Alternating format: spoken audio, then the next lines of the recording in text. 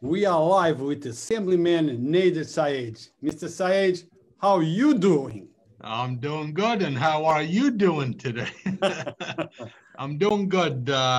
January 27, 2021, we're almost done with the first month of the new year. So, we're looking back at 2020, Rue, and we're looking at 2021, with vaccinations and a new administration in Washington, D.C., and a lot of new legislation in New York State.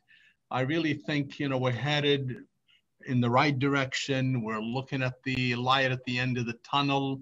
So, with all that's going on, I got to say I'm optimistic and I'm looking forward to a good year, God willing. So we have a new president, Mr. Nader. We are starting a new era in America. I'm sure there is lots of things that are being undone. Some people are happy, others are not happy, but that's life. It is, that's the way things are. We are not always perfect. We don't always do the things that we think is best, and you're always going to have a group of people that agree and disagrees. Now, in this new beginning, sir, how happy are you with the way things start off?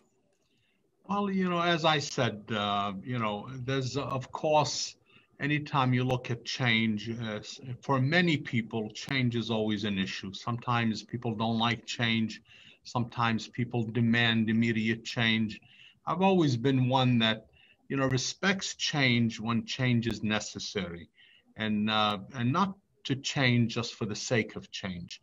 So having said that, I think the change at the administration level was necessary. I think America, whether on the local, national, or even global scene, was being perceived really as a big bully. We the last 4 years pulled ourselves out of many international agreements. We pulled ourselves from initiatives dealing with clean energy and the environment, climate control. And with the new administration, some of the first orders were, to get us back into the world community and get us back into a new mode where, we deal with the climate control and clean energy. And recently, our President Biden met with, or communicated, I should say, with the leader of Russia, Vladimir Putin, to look at new armament control agreements. Now, we all know that, it's important to also represent American interest and make sure we support Made in America initiatives and make sure jobs stay in America. So many of us, I think, agree that there needs to be more emphasis on protecting labor in America and American products and building American pride and American culture. But at the same time, I'm an advocate of we're all citizens of the globe. We're a global community. So not only do we have to become aware of the global issues and concerns, we got to realize we're part of an international community. And being part of the international community, you got to work together. You got to work with your allies all across the world. And you got to make sure you confront issues like global climate control and environmental issues and the issue of plastics being disposed in the oceans. These are issues that, for many of us are very crucial. And in New York State, we've passed major legislation and we try to set the tone for the rest of the nation that, New York State is not only a progressive state, but we feel we're one of the most diversified states. The makeup of our community, the makeup of our government, of our industry is such where, we represent the global international community right here in communities like Yonkers and New York State. So I got to say, we're on the right track. We're becoming now part of the world community. We're open in dialogue, and dialogue is always the best way. At every level, there's issues, communicate, resolve them, find common ground, And when you find common ground, Rue, that avoids the polarization that we're living with. It has become so terrible how the nation has become so divided and polarized, where it's not good for America, it's not good for Yonkers, it's not good for the world. So, Mr. Nader, it's important to talk about the division that we see, but we are healing from it, hopefully. Okay, I've been doing this for a few years now, and I spoke with you since you first announced that you were running for Assemblyman. One thing that I never heard you saying was, this is my people, and then there is another people. You always saw it as, once I'm elected, regardless of which party I am affiliated with, you are all my people. Exactly. The entire Yonkers, I represent the best interests of the entire city of Yonkers. And let's talk about how important that is. Yes, we realize, you might run on this line or that line, but at the end of the day, when you become that, you become that assemblyman that represents the people, then there is no more division. Well, you bring up really a very important point, Rue. Too often, individuals get too attached to a political stigma, to a political affiliation, a philosophy, and they seem to feel that once they're elected, they need to prove to that element or what they consider their major support base that leans in their direction. And I'm for maintaining loyalty. I'm for maintaining what I consider to be, political principles, if they are, or social principles, where if you're elected as a Democrat, of course, you need to lean and approach and deal with what is perceived as a Democrat agenda. If it happens to be more social reform oriented or criminal justice reform oriented or progressive concerns. And if you're elected as a Republican, the philosophy is, well, you got to be fiscally accountable and you got to be, for traditional values, and they interlink. You'll find people that belong to all political parties, at the end of the day, support candidates, but the expectations in our political process is, as you said, once you're elected to a seat, whether it's a local, state, national, you're elected to represent all the people of your district. And you're right. I've taken the position, once I'm elected, to really reach out to all segments of our community and to make them feel a sense of comfort that, yes, I got elected as a Democrat, and I even had 5 other political parties when I ran: women's equality and green and working family independence. And now we know in New York State, we're down to 4 political parties. Now in New York State, you're either Republican, Democrat, you're either working family or conservative. So for all the individuals that are listening that have no party affiliation, or they were a member of a party that now doesn't exist no more, those that were registered independents, women's equality, reform, green, these parties don't exist. So maybe this is a good opportunity to let the listening audience know that in America, in our political process, one of the most important functions we have, in addition to the right to vote, which is the core of democracy, is the right to vote in a primary. And New York State, for many is being perceived as a one-party state now, where you have supermajority control of Democrats in many local races, on state races, and so forth. So now the primary becomes the major tool where you can voice your concern. Therefore, when you're unaffiliated as a registered voter, you're not part of a major political party, you lose the right to vote in a primary, which is crucial. So for anybody listening who doesn't have a political affiliation, you have not too much time this election process or the primaries will take place in June. The petition process will take place in March. So if you haven't yet done so, this is the time to pick a political party. Whatever your political party is, make sure you're part of a political party so you can get involved with primaries. That's a very important point. Mr. Nader, I always ask from my guests because, somehow I love exclusives. I like to know things that nobody else knows so I can publish it first. But today, I'm going to switch that around. I am going to give an exclusive. I'm going to make a statement.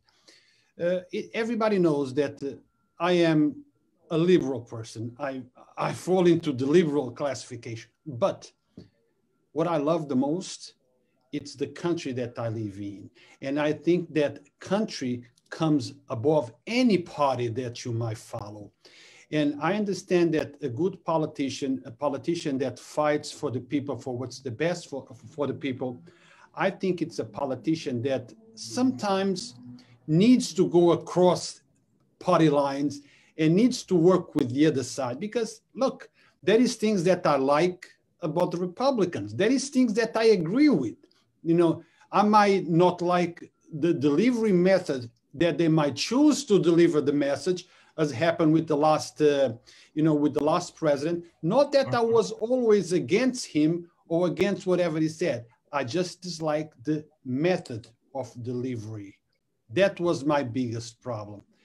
And a person like you, yes, if you have to go across party lines because you think, okay, maybe this is the best for the moment, then that's fine.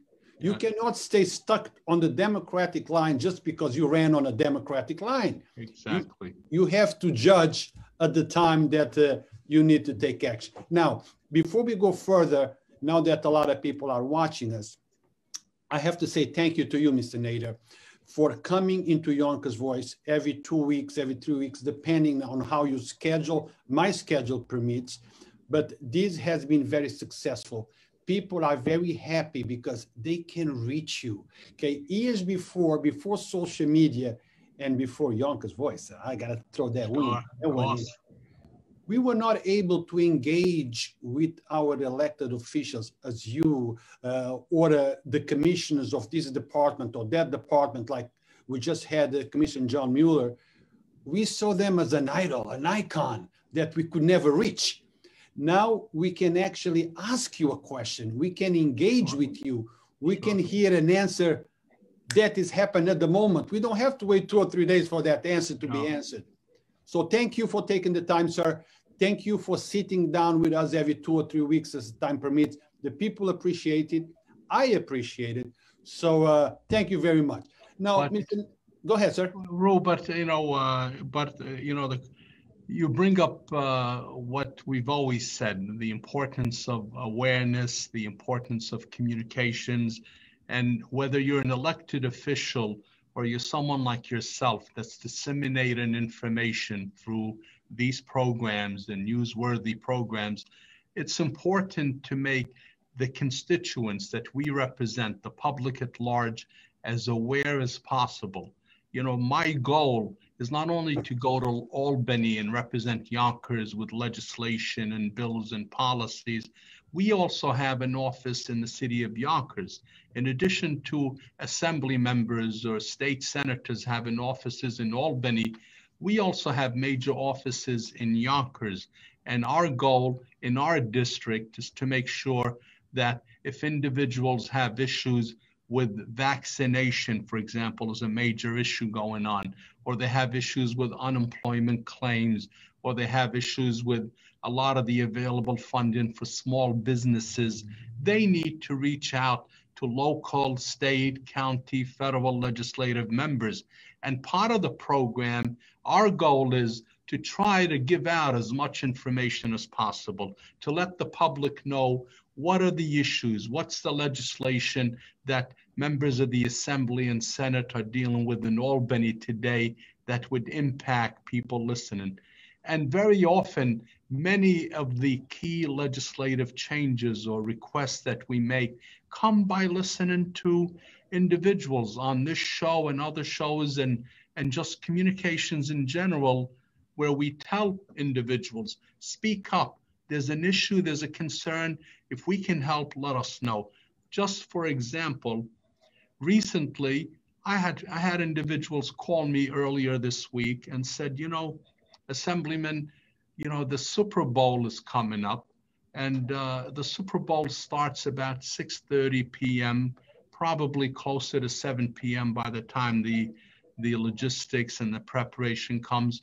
Now, if New York State, and especially in Yonkers, our businesses, whether restaurants or lounges or bars, for example, individuals that are celebrating for the Super Bowl, right now there's a restriction that by 10 o'clock you have to leave the premise because there's a mandatory curfew at 10 p.m.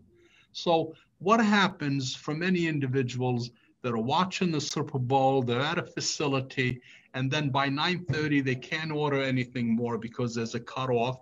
By 10 o'clock, when they're in the fourth quarter of one of the major sport final events of the year, the Super Bowl, they got to be asked to leave the premise. So I looked at that. I said, that makes real good sense. So we drafted legislative requests to the governor, where Governor Cuomo was asked by myself, and I circulated this letter to many members of the Assembly and Senate, and we said to the governor, hey, through executive order, that's the power the governor has, let's for that one day extend that day, Sunday, February 7th, Super Bowl, let's extend the curfew from 10 p.m. to midnight. It doesn't take away from safety precautions. We're telling these facilities, these restaurants and lounges and so forth, you got to continue to adhere with face masks, with distancing, with safety, but with the financial situation of these businesses, and many of them are ready to close. That's how severe the situation is, that it would be a good token, not only to support these businesses, but also to acknowledge that we need, whenever possible, to get back to our regular way of life. That's what we want. We talk about the new year, a Super Bowl game, for example, extending the hours for 2 hours doesn't take away safety. Well, Mr. Nader, I never promised to agree with you on everything that you said, correct? And I have to bring you the other side of the coin and remind you that not long ago, we were criticizing somebody else because of gatherings, okay? And we know how a game goes, especially the Super Bowl. You know what happens when we cross, the jumps, the masks down, the hugs, the beer, the gets together. Is it worth it, sir? Is it worth it? I understand the aspect, the financial aspect. I understand that local business, they need help. I understand that things are getting harder and we need to find new ways to help them stay in business, takeouts or whatever. But is it a game important enough to risk something like that? Because look, I go there or any place and my mask keeps falling off, keeps sliding down. Now, in spite of the moment of the jumps, go, that mask is going to be non-existence. And are we willing to take that risk, sir? Well, I agree with you. And I think, part of this decision had to do with what's happened in this past week to 10 days in New York and across the country. Fortunately, the level of infection has been reduced. The level of cases, for example, of people that are infected has been reduced in New York. The percentages have been reduced. In fact, the governor himself in his recent presentation to the public indicated that on the table is a gradual reopening of some businesses and some elements in New York, because there's an improvement and the number of people that are getting vaccinated has been, improving, for example. And to some extent, our goal with the federal initiatives with vaccination is such where, at least there's a promise there that we can restore. So I think the proposal of a one-day proposal extending from 10 p.m. to midnight, a 2-hour extension, in light of the fact that, you know, many of us love sports and many don't care about it as much, but we got to acknowledge that sports in America is a major part of the lives of many individuals. And I don't dispute that, sir. Yeah. So if we find at least certain elements where, you know, we can adhere to safety, and at the same time, it's a token that's geared in the same direction that the governor and others are looking at, from the CDC, Center for Disease Control, and the federal administration. Let's build on that progress. If you recall, early on during the days of the pandemic in New York and across the country, we had a tier system. We had phases of whether you're in phase 1, 2, 3, 4, and depending on your numbers of infections, you know, it was a major factor in whether businesses were allowed to open, whether you had indoor dining. For example, in Yonkers, we have indoor dining, of course, with restrictions. New York City doesn't have that yet. They don't have indoor dining. They still have to resort to, you know, tents and other devices. Many restaurants in New York, many New Yorkers are coming to Yonkers, I'm sure, and going to our waterfront and elsewhere to have meals with family and so forth. So I agree with you. Safety has to continue to be most important, but I really feel that, you know, whenever opportunities present themselves that are reasonable, we got to look at it for the concern of, you know, avoiding any further closures of business and really complementing a major American sport and really allowing people to feel some sense of normalcy at this stage. Well, you know, I'm all for it, sir. I'm all to help you know, the businesses stay open. And if the governor signs this executive order, and for this Sunday, Super Bowl, the 7th, I believe, 7th. I hope that people will take advantage of it. But guys, don't put your guards down. Take your mask, make sure that it's secure, a little bit extra secure, not to come off, enjoy, have a meal, you know, have some fun, something that we haven't had it in a long time. Have some fun with friends, but be safe, stay safe, okay? Also, if I may, you know, very important message, you know, it's been very crucial on the airwaves, especially this week. The issue of the second dose of vaccination. So many individuals that already have had their first dose, some, for example, depending on where they went, whether they went to the local hospitals here, St. John's, St. Joe's, whether they went to Westchester Medical Center, the county center, and some went to New York City hospitals. And what really became a concern this week is that although many individuals who received their first shot had automatic appointments for the second shot, which is, in my opinion, a legal requirement that the provider, that the place you get your first shot must give you an appointment for the second shot. Why is that important? Because the two major vaccines that are out there, the Pfizer vaccine and the Moderna vaccine, have basically a 21 to 28 day requirement that you get that second vaccine. So for anybody listening that received their first dose, they need to make sure if they have the appointment, and the assumption is most hopefully have the appointment for the second date, don't miss that appointment. Because if you miss that appointment and that shot is given away to someone else, then you're at the mercy of whether or not the state or the facility or the provider would get a proper new shipment to have that vaccination. And if for whatever reason you don't have an appointment for a second shot, you got to make sure you call that provider and you insist on a date to have that second shot. Because if you don't have that second shot in a timely fashion, that benefit of that second shot after a certain amount of days begins to wear off. So you put yourself back in a dangerous situation. So urgent that you make sure not only do you sign up when you're eligible for the first shot, you got to make sure you have an appointment, a set date and time for that second appointment. So guys, this is very important. Okay, your life is at risk, your health is at risk. Don't play with this. Make sure that you are there for your second shot.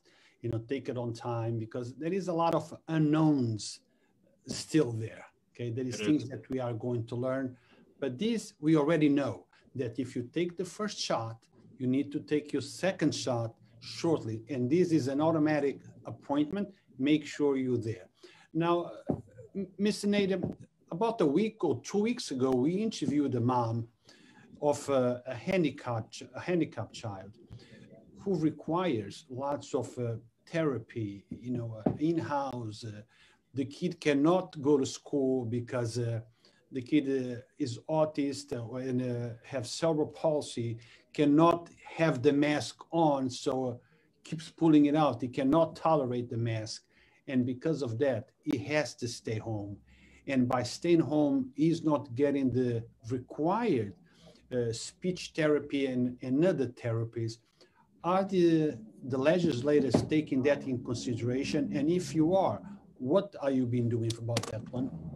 No, that's a very important point. You know, for the listening audience, you know, people should be aware that there's potential litigation, you know, that's taking place now involving, you know, a lawyer that many of us got to know through the days of integration, Michael Sussman. And Michael Sussman, on behalf of many parents in Yonkers, have basically began an inquiry, you know, requesting, for example, from the Yonkers public schools and the educational community, you know, to answer certain requests and concerns, you know, with regards to equity and quality education and the availability of quality education in Yonkers. And one of the major components in that is what you brought up, you know, the issue of children with disabilities, special ed children. And the concern is to make sure that with remote learning, that seems to be the norm over the last year, that many children with disabilities don't have the means or don't have the technology or don't have the necessary one-to-one services that these children need. Many other children, of course, you know, are impacted, English language learners and even disadvantaged children whose parents can't afford the proper internet or technology. And although the school system has given laptops to many, the concern is if one laptop is given to a family and you have 2-3 children that attend the school system, then how can 2-3 children in the same household effectively get on one laptop? So these issues are being confronted. We have a state delegation meeting that's scheduled with the educational leaders, and we're on to that. You know, we agree that there's many issues that historically has impacted special education, that has impacted English language learners, and really students that need the proper support. And I've been a big advocate in Albany for making sure we change the state funding formula. You know, I have legislation already in Albany that we're trying to change the major way urban school districts or districts like Yonkers that have a high percentage of English language learners, that have a high percentage of special ed kids, that have a high percentage of free and reduced lunch. These are criterias that really impact quality education. So we're looking to make sure there's adequate funding, because that seems to be at the end of the day, the major issue that we get back, that there's a lack of proper funding, or the state gives other big cities like Buffalo, Rochester, Syracuse, a lot more funding for their kids than they do, for example, to Yonkers schools. And, you know, and now people will argue and say Yonkers has done an outstanding job. You speak to educators and they tell you, you know what? Our special ed graduation is one of the highest in the state. Our state graduation rate, our graduation rate is higher than the state average, even higher than more affluent communities, or in many cases, you know, 30, 40% higher than similar urban school districts. So we as legislators, you know, hear these concerns. We go to the sources and we demand answers. And sometimes, honestly, as I said earlier, there's litigation, there's a potential of lawsuits when there isn't proper response and answers. But one thing I can say, in Yonkers, we've had a terrific group of parents and advocates that advocate for children with disabilities and special ed children.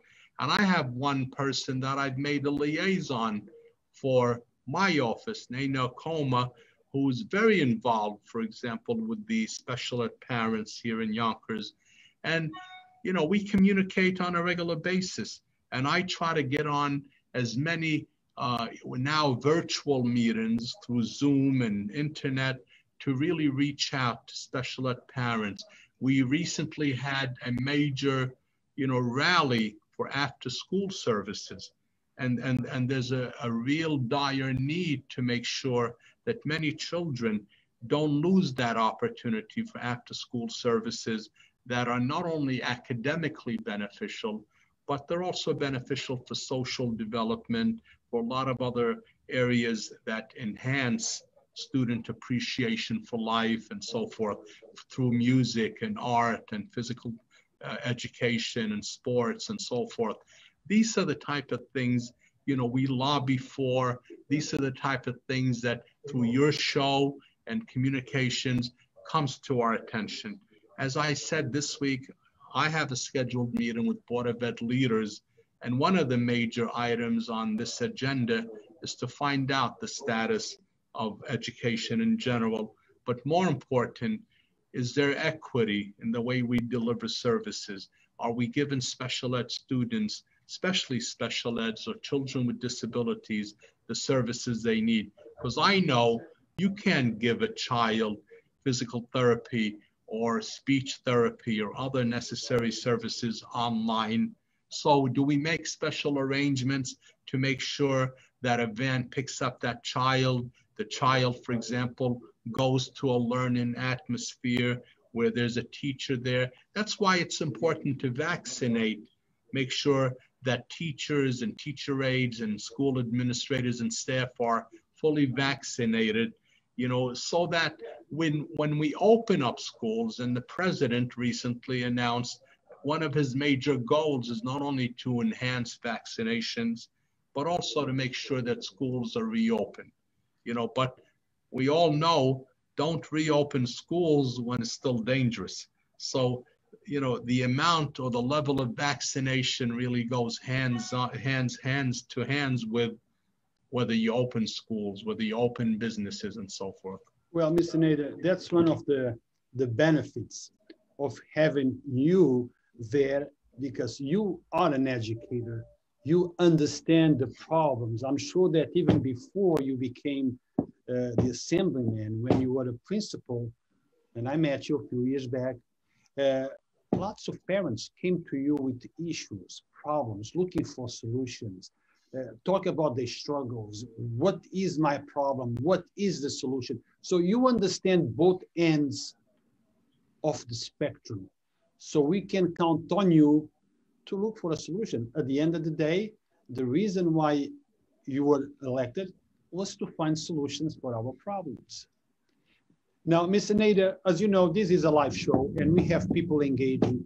And there is a question from somebody called, at least the profile name is Intellectus Prep. he's asking you this question. What is the best way to reach the Assemblyman Nader? We would like to share our personal details for a new charter school in downstate Westchester. Can you address that? Yes, sure. You know, we always try to provide the phone number and the email to call our office. You know, even through COVID, even through the initial phase of the pandemic, you know, our office has always remained open. I've always had staff. We've had individuals on remote, working remote, but we've always had the office open. And we've always made sure we answered the phones and tried to reach out and assist, and very often arranged to meet, very often on either Zoom, internet, like we're doing today, you know, with groups and individuals. So just for the listening audience, the telephone number for the office, of course, is 914-779-8805. So they can always call the office or they can email us. And the email is my last name, Sayegh, S-A-Y-E-G-H, N, my first initial, at nyassembly.gov. So Sayegh, S-A-Y-E-G-H-N, at nyassembly.gov. So they can email us. The office is located at 35 East Grassy Sprain Road in the Sterling Bank building. That's where the assembly office has been for at least the last 30 years. Okay. Well, the number, it's also on the thread. It was posted by Priscilla Persaud. I don't know if I'm... Persaud, yes. Priscilla is the chief of staff here in my office. Good. So the number is on the thread, guys. Write it down. So if you need to reach the assemblyman to set up an appointment or whatever you need to speak with him, that's the way to reach him. Now, what about legislation that is in Albany? I know that you've been very busy back and forth. That's why we missed last week's broadcast, because you were busy in Albany doing the work that you were elected to do.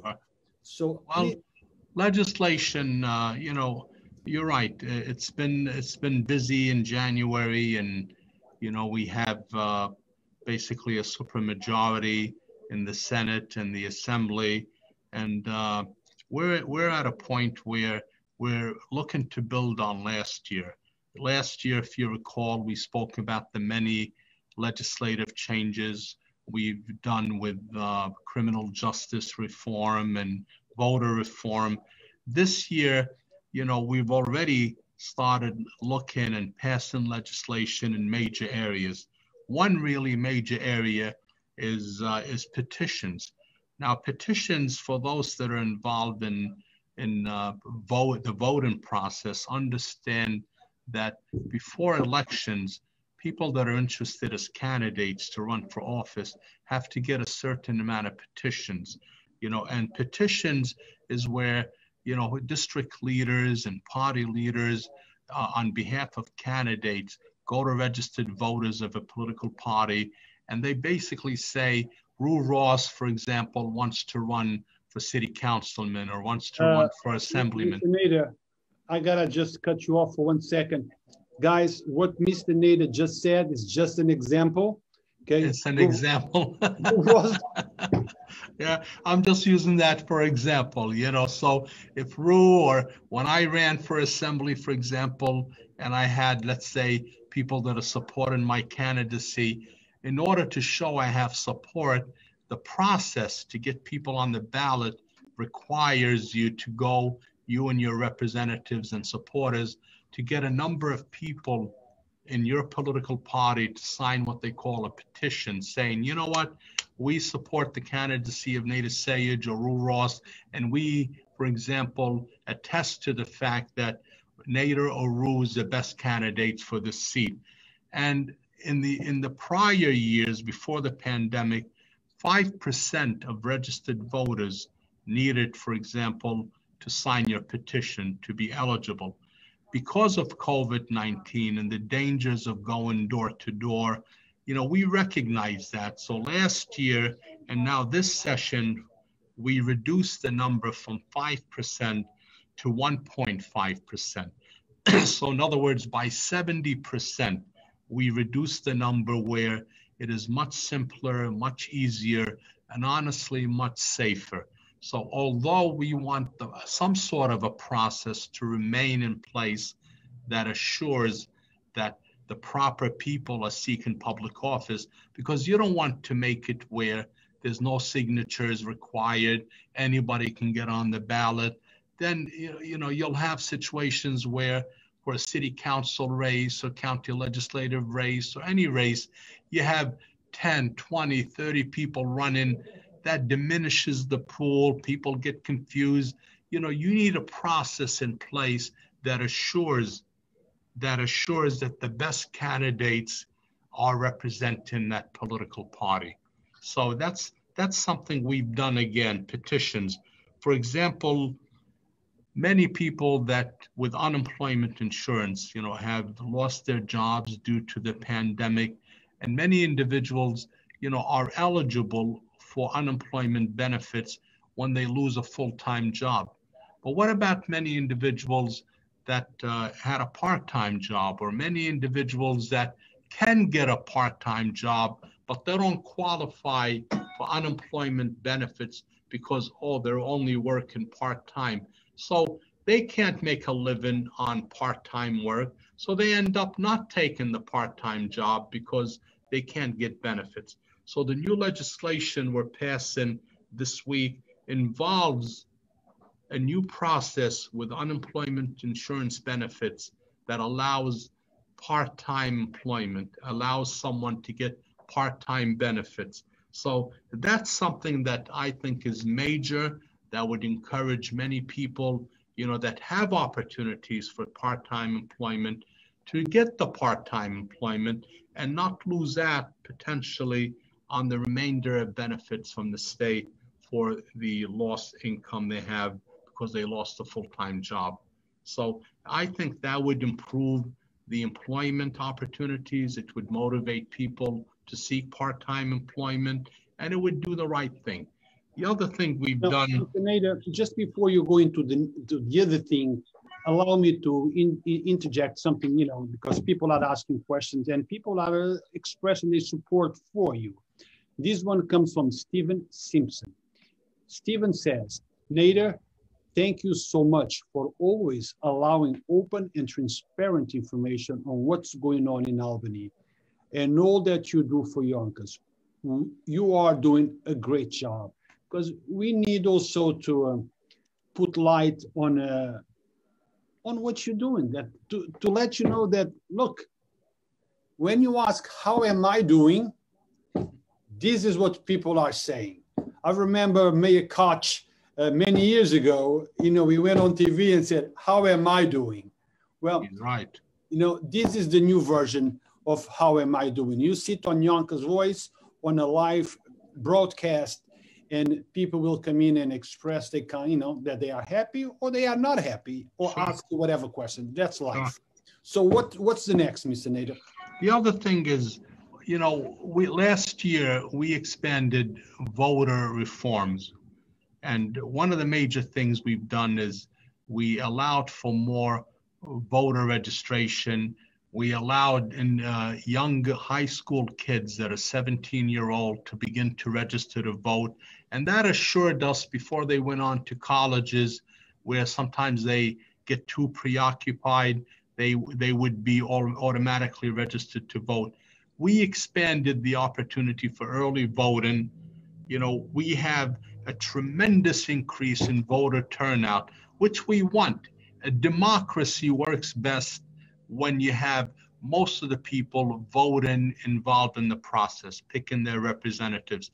We made it easier for people to vote by absentee ballot, where in the past, you had to have a legitimate reason. You were sick, you were out of town. Now we said, you know what? Anybody can vote by absentee ballot. You don't even have to give us a reason. A lot of people feel with COVID especially, it's difficult to go and vote in the voting booth. It's difficult to leave the house. They're worried about getting sick, rightfully so. So it was a major, initiative that told every single voter, you know what? you can vote by absentee ballot. The amount of people that voted by absentee ballot was enormous. So now people are saying, well, if we vote and we want to drop our ballot off, to assure that it gets counted in a timely fashion, how do we do that? So we made legislation that increases the drop-off boxes for ballots. So you can drop them off at libraries, so it doesn't have to be where you have to go to the Board of Elections in White Plains. You can now drop them off at municipality offices. You can drop them off at libraries. And we're pushing to expand the amount of drop-offs. Early voting, for example, where 10 days before the election starts the process where you can go vote, that helps avoid long lines on election day. And plus you can vote election day on the machine. Now, the other issue was making sure that people get their votes counted immediately. The absentee ballots, for example, that are an enormous amount of votes now. In the past, you had to wait a week or more to get the results. So new legislation said, you know what? We want you to start Board of Elections counting absentee ballots immediately. Now, to assure more people are registered to vote, we just passed legislation that basically automatically registers you when you go to the motor vehicles department, or you enroll at the State University of New York, or you enroll in adult education programs or classes, that you're automatically registered to vote. Some people may argue and say, well, we don't like this legislation because too many people are allowed to vote, and sometimes the fear of the majority, is threatening for some individuals. But I'm an advocate of, as I said often, we're a country that relies on democracy, and democracy best functions when as many individuals are registered to vote, as many individuals are encouraged to vote. And I don't mean when you have 20% that come out to vote, or 40% is considered historically. The last election, thank God, we had over 60% of registered voters vote. That was the highest turnout. People say, well, it's presidential race. But I think it had to do, yes, with presidential, but we even had greater numbers historically than presidential. And the main reason for that is with the voter reforms. So I'm an advocate, and here in Albany, we started to even expand on early voting rights, on automatic registration rights, on high school kids registering to vote early. And now the main emphasis is to tell the voters, make sure not only general elections, but more important than ever, primaries are very important. Being registered with a political party is very important, because you can't vote in a primary unless you're a registered voter of that political party. And as you said, that's a process, but it doesn't mean you hold on to it once you're elected. Once you're elected to represent all the people. And what I do and what I encourage my colleagues all the time is look at the other side of the aisle, understand what the concerns and issues that other legislators and other voters have, and be sensitive to that. That's what brings us together. I'm a big advocate of consensus building. Let people sit, communicate, open dialogue. You have an opinion, speak up. You have a concern, speak up. Keeping quiet and being upset only furthers the frustration. And we had a lot of that this past year, unfortunately. Well, Mr. Nader, you are not just an educator. You are not just the assemblyman. You are also an attorney. Okay? And as such, I'm going to ask you a few questions. We just ended an interview with the police commissioner. I don't know if you had an opportunity to see it yet. And I want to see your, how do you think about certain subjects that we spoke with him? It might not be related to you, but you're not just the assemblyman. You're also a Yonkers resident. Exactly. And whatever issues I have as a resident, you might have it as a resident. body cameras in the police department. Are you in favor? Are you against? How do you see that? No, let's not go into too much of a long answer because I have a few other things that I want to ask. No, I'm in favor of body cameras. I think, too often it protects, against what many believe is police brutality. It allows us to also protect law enforcement officials from unfounded accusations. So I really think the body camera automatically sets up a norm, an atmosphere between the law enforcement officials and the community at large, that there's an open witness process. We historically relied on cell phones, where people immediately, there's an issue going on, they grab their cell phones and they're taking pictures and so forth. But I think we all do that. I think it's become a norm. Let's show the moment. Let's show if there's a potential wrongdoing or there's harsh treatment or uncalled force. Let's show that. But at the same time, I think law enforcement officials would say, you know what? Historically, there might have been some concerns about the cost factor, but I think with federal grants and other sources of local and state grants, many law enforcement departments are being given the funds to purchase the cameras. So I really think it's a good process. It's a good technology, and it really helps us keep everybody on target with their jobs and responsibility. Now let me give you the other side of the coin and why some people really don't trust this. There is a certain level of distrust between citizens, residents, and police department. I'm not talking about specifically Yonkers. I'm saying this in general. In general. We have heard cases that when we need those images, somehow the camera did not work. Somehow we were not able to save the file. And very often people think, maybe those images did not go well or did not go in line with how the police reported the sequence of events. Okay, and that goes to when people are filming it independently from the police, maybe across the street from where things are happening, and the police tries to block you from that image. Well, if there is nothing to hide, if there is nothing that you don't want to be seen, and now you're going to implement cameras so people can see, what is your objection with the guy across the street from filming what's happening? I think in general, it depends on some circumstances. In general, there should be no restriction on the opportunity to film, because I think it safeguards, these issues from occurring where the camera got lost and so forth, but at the same time, if, for example, the other side of it is if there's a tragedy, unfortunately, and there's a bad car accident or there's a bad shooting and there's scenes of individuals that maybe the public at large shouldn't be witnessing right then and there till there's been some investigation or cleanup, or, if it's, so the way we package news and the time of how and when before, let's say family members, God forbid, if there's a loss of life or given notice, that issues like that, I can see where sometimes,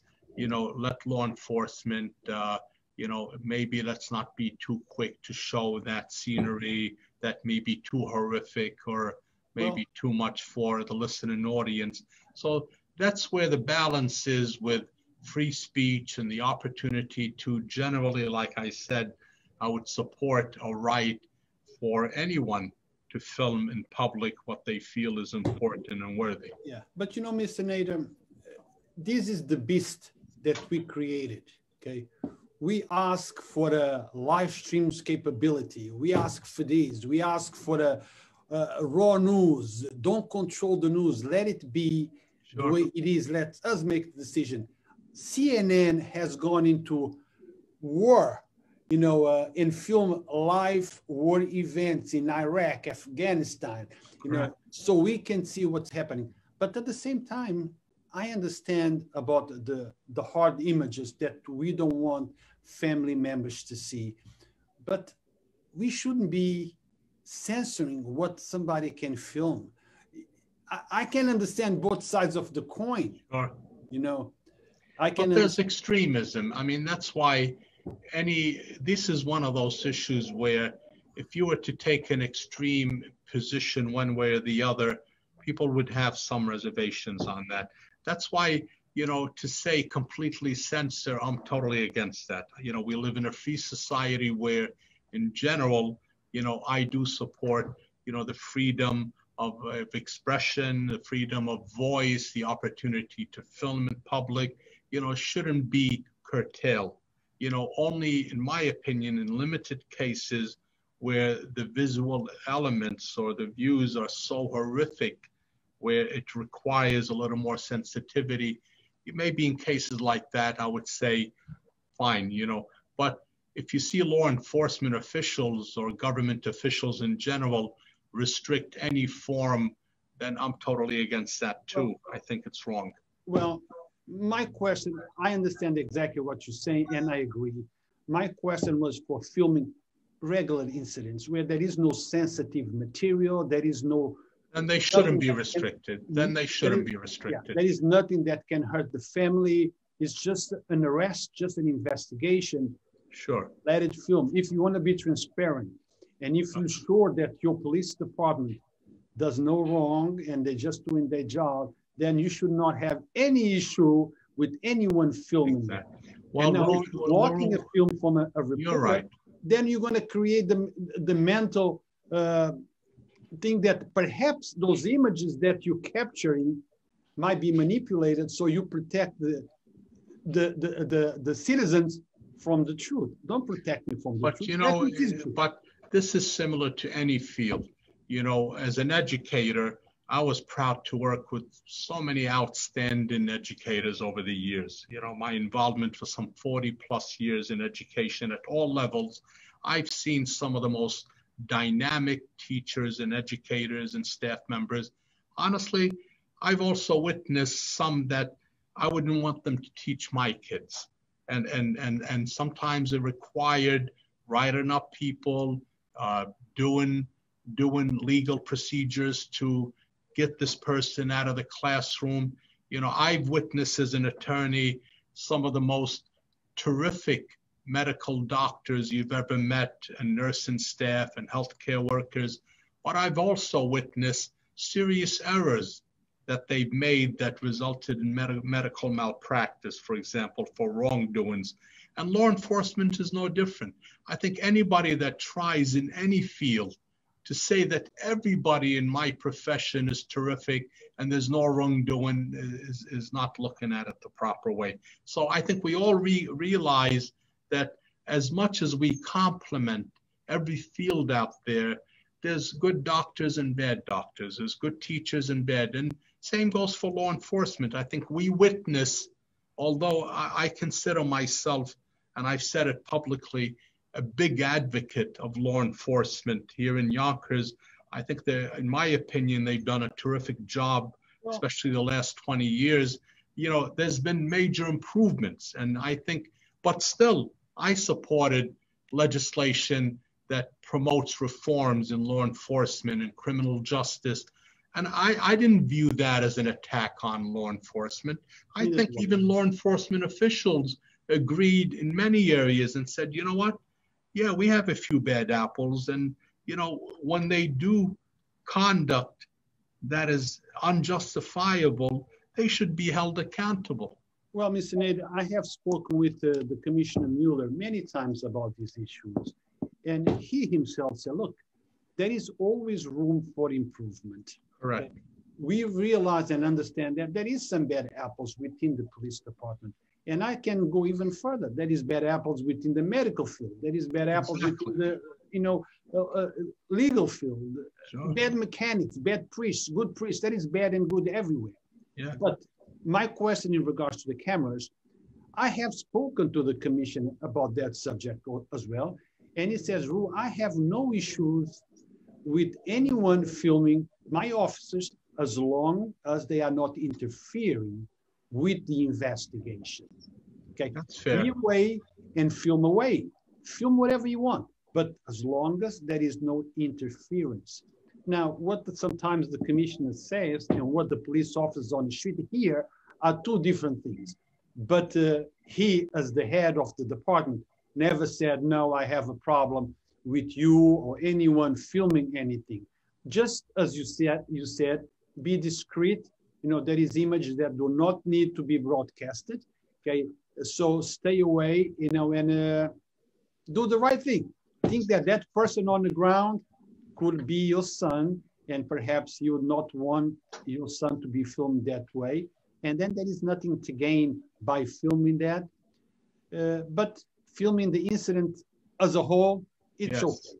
Now, let's move into something that is going on in Yonkers, and I think the entire state and probably country. Fraudulent license plates, paper plates. You heard about that, sir? I read about that, and it's a serious problem. You know, from our end, fraud, whether it's in the DMV department, fraudulent plates, the fraud that people commit with unemployment claims, with small business applications.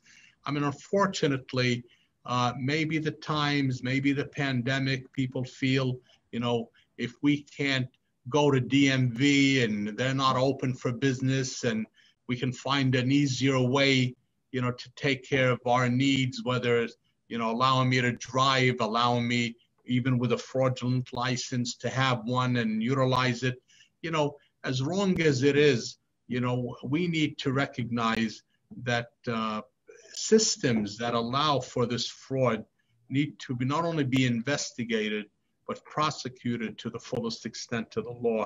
Because, you know, God forbid, there's a fraudulent license that's out there, and someone who's not authorized or qualified or experienced to drive is driving and ends up causing a serious accident or injury, and somebody, a loved one, loses their life or gets hit by a car.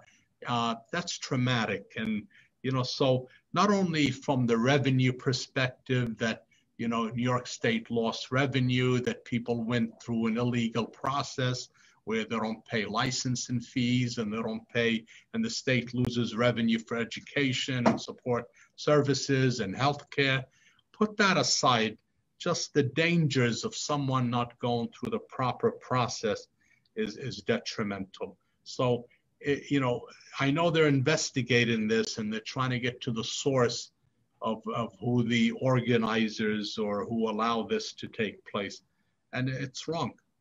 Probably multiple sources taking advantage of the current situation with MV being closed and all that stuff. Now, to conclude this interview, Mr. Nader, which I feel sorry to say, because I always enjoy talking to you, so much to learn, so much information. Mutual. But we have to conclude it sooner or later. So, and since you just told me that you were a strong supporter of our law enforcement in Yonkers, and so am I. Now, yeah, there is some people that I don't like up there, but there is some people that don't like me down here. Exactly. So that's we all have those issues. You know? So that's okay. But as a whole, I appreciate my police department and I support it. Now, recruitment is coming up, and we need to motivate minorities of all types, Blacks, Latinos, whatever. You know, we need to motivate them to sign up. You know, you want to be the change, then become the change. Sign up. So a few words to conclude this interview that will help us motivate the people of our community to sign up. Tests are coming up, I believe, between September and November of this year. You know, start getting prep, read, get information. So when time comes, you're ready for that test. Well, you're right. Not only in law enforcement, but, you know, that's an important message in practically every field out there. You know, the more we diversify the workforce, the more we allow more African Americans and Latinos and Arab Americans, and to make sure that the diversification, as an educator, we for years made sure that the faces of the teachers that teach kids should reflect the student body. The same goes for nursing homes. The same goes for hospital staff, to diversify healthcare so that it's reflective of the patients they serve, because there's more communication, there's more of an acceptance, there's more of trust when the person that's helping you or teaching you or treating you understands your culture, understands your value system, looks like you. And the same goes for law enforcement. So when we complain as a community about diversity, and we complain about law enforcement not understanding our inner city communities and our multi-diversified communities, the way to do something about it is to encourage a change in the makeup of that department. So I've always been an advocate of, especially with law enforcement, to diversify law enforcement, that the makeup of police officers and law enforcement officials at every level should reflect the community they represent. So when you have an inner city community like Yonkers, for example, have a diversified law enforcement team dealing with the community, I believe there's going to be less tension, there's going to be more respect, there's going to be more collaboration and cooperation between the community and the law enforcement community, so that we don't have to deal with a crisis every time there's a crisis that comes from elsewhere. That's what happens all the time.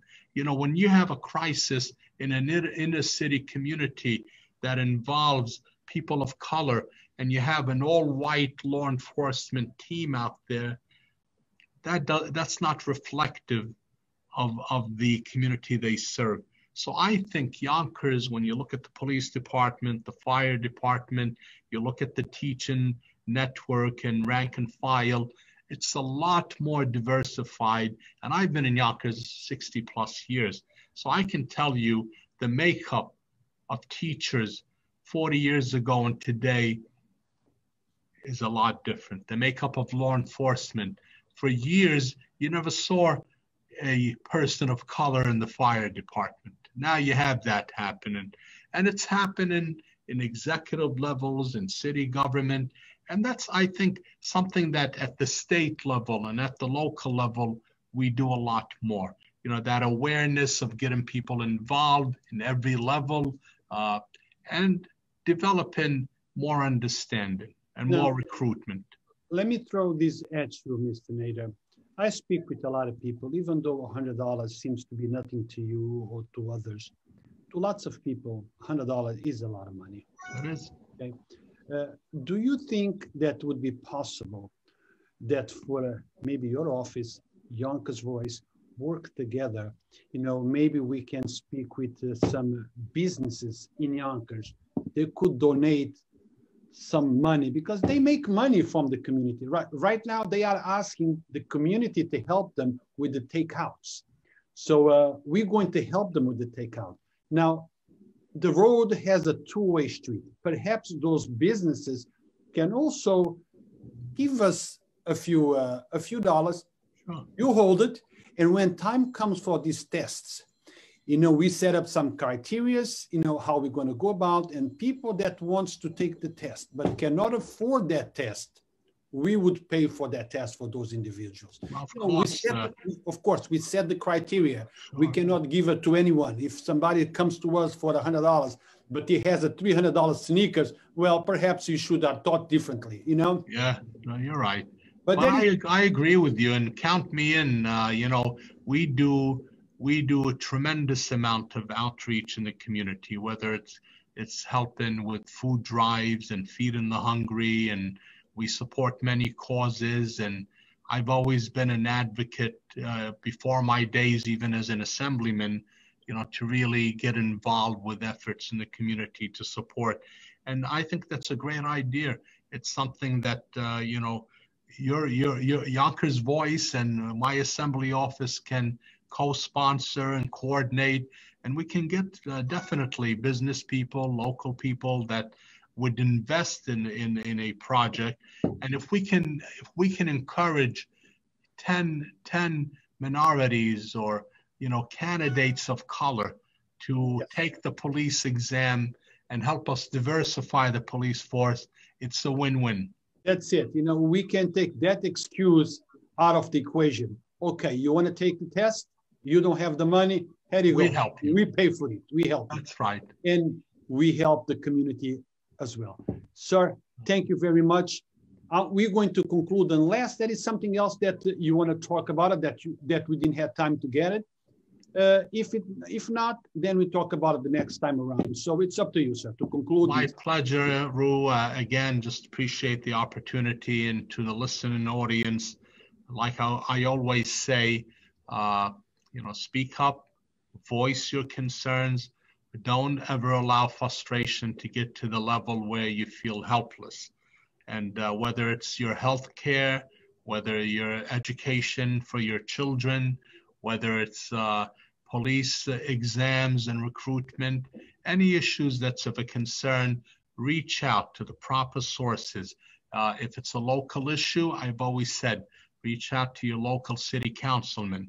If it's a citywide issue in Yonkers, the office of the mayor. If it's DPW, to the DPW department. If it's a senior citizen issue, it's a county issue, it's a state issue, it's an immigration, a federal issue, there's sources. And if you come to offices and they feel there's a better department or level to address your issue, they'll refer you there. But unless you speak up, unless you outreach, it closes the door to potentially resolving that concern. So thank you, very much, Ru, for your efforts to provide Yonkers Voice in the show and to allow me as a legislator to speak to the audience and say, hey, this is what's happening in Albany. This is what's happening in Yonkers. Even stuff that happens nationally and internationally that concerns each and every one of us. So best regards, and hopefully we'll see you at the next show. Thank you, sir. This concludes our interview for today. Mr. Nader, stay well and stay healthy, you and your family. Until next time. You too. Thank you very much.